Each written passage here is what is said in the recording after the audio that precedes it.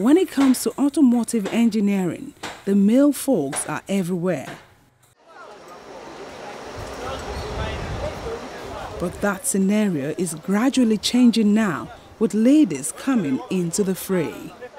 Olatokunbo Adegoju, Nyaka Egbum and Ifetayo Ogundele have the stories of why they dared to venture into what is considered a domain for men. Actually, I wanted to be a medical doctor. Maybe because we weren't really open to the way things are in the career world. But when I got to the university, I studied agricultural engineering.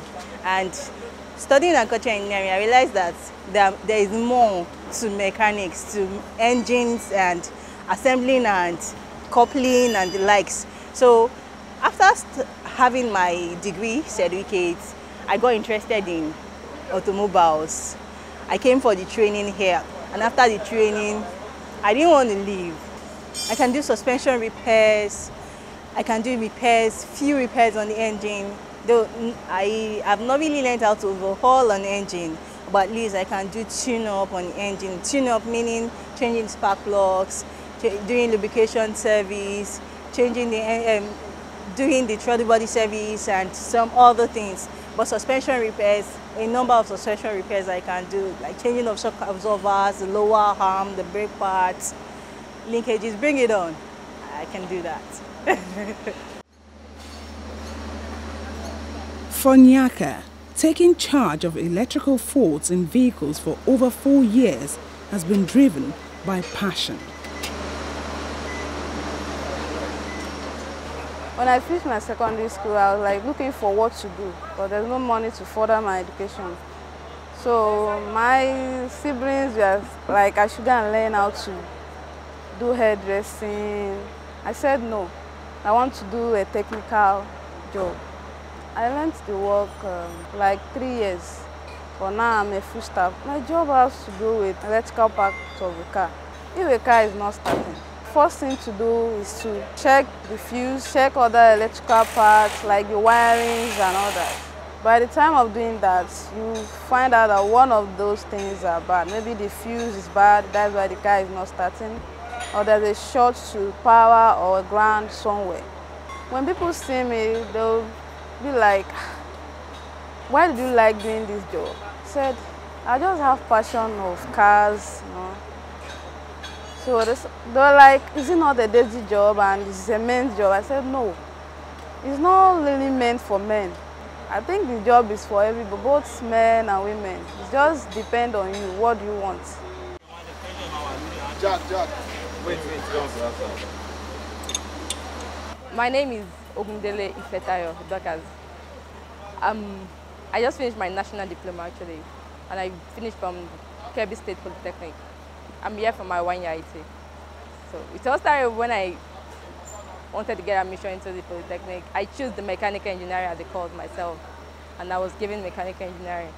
And very first, my mom wanted me to be a doctor because I think she loves someone in white or something. It just started when I'm watching movies, when someone drive cars, and I'm like, wow, look at this car. So I was like, all this car, moving car, how is it made? Like, what's inside the car? I love cars. Like, I love cars. When it comes to black cars, like.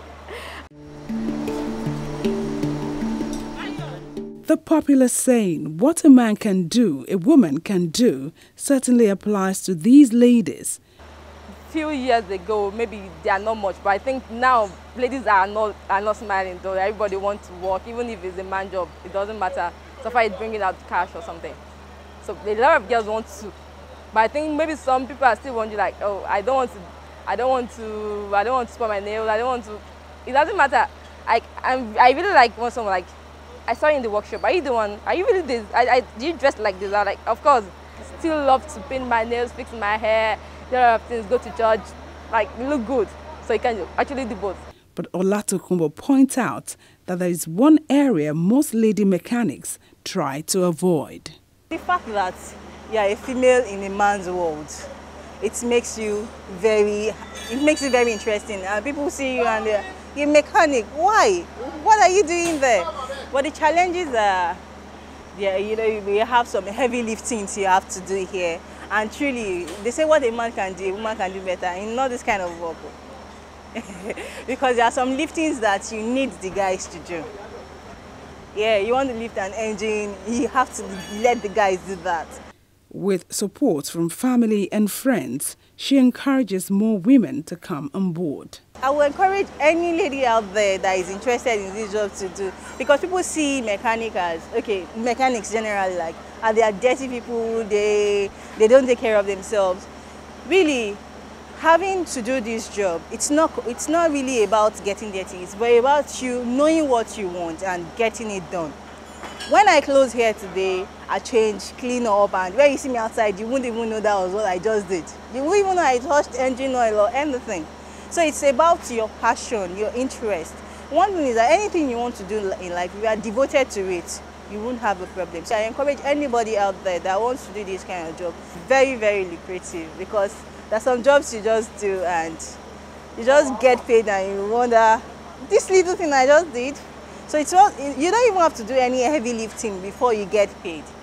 So there are some things that a lady can do on her own without the assistance of a man. And it is very, very lucrative. It's paying the bills.